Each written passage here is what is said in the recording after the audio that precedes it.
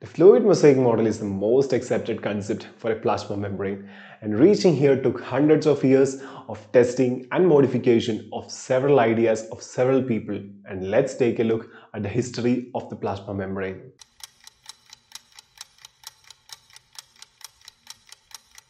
Now we know the plasma membrane is made of lipids, and the first suggestion of a lipid membrane was given by Ernest Overton in 1890s. He was actually testing the permeability of different solutes through the root hair cells, and he arrived at a conclusion that there was something similar to lipid in the membrane which allowed the easy passage of it, and hence we got the first hint towards the presence of a lipid membrane in a cell. It was in 1925 the Dutch scientists Grendel and Gorter were actually studying about the surface area of RBC. So for their surprise, when they actually suspended the lipid molecules in water, they were able to observe 2 times the surface area of the normal RBC. In the case of a mature RBC, there is no nucleus or any cell organelles. So the only membrane that is present is actually the plasma membrane. So they arrived at a conclusion that there is 2 times the surface area for a membrane that is present in a single RBC.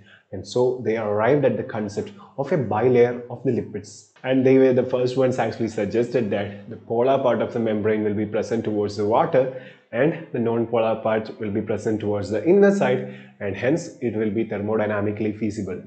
Now we have made our lipid bilayer membrane. By about 1950s, it was very clear that protein is also present in the membrane. So the Danielli-Davson model actually included the presence of protein into the membrane. So according to the Danielli-Davson model, there was a layer of lipid which was actually covered by proteins on the 2 sides. So we have a trilaminar membrane.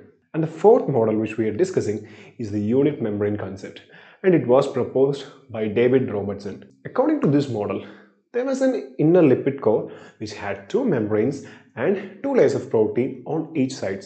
Actually, it is a tetralaminar concept. It actually gave more support to the Danielli-Davson model itself, because it also had this lipid core and the protein concept.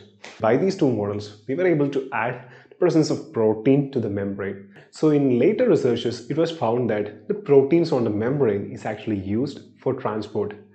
And also, the several studies suggested that the proteins had a globular structure. So globular structure and for transport. So having a layer or a sheet of protein doesn't make a sense.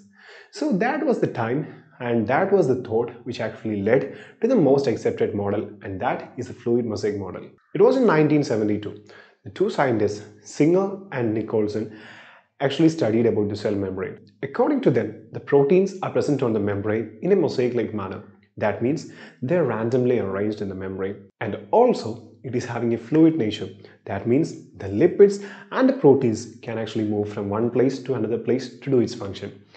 So this is the most accepted concept even now. Snapshot time.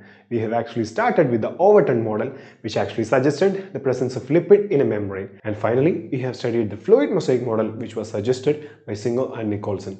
The fluid mosaic model actually suggests that there are actually 2 layers of lipid, and there is actually protein which is actually present in this lipid.